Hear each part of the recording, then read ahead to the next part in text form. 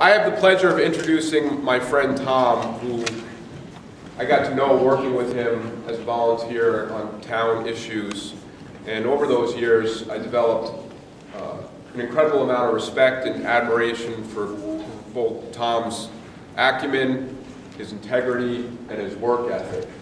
So when Tom asked about running for select board and if I would help, I didn't even have to think twice about it.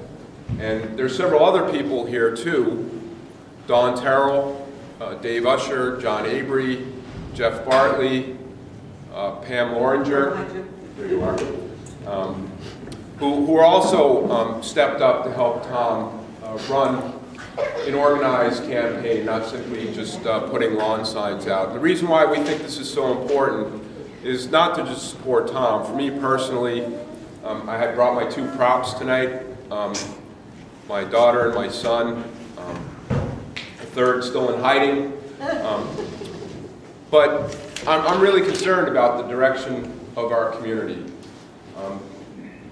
Our select board is composed of many nice people.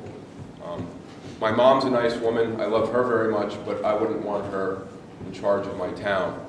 And Tom brings to the plate a willingness to act. He brings a willingness to be held accountable, and of course, most importantly, integrity. And with that, Tom, I'm with you all the way till the end. Thank you. I wish you the best, and those of you here are all obviously friends and know Tom somewhat. Any way that you can help Tom, if you're the shy type and aren't willing to knock doors with us or make phone calls, I think Tom will accept cash. All right? The treasurer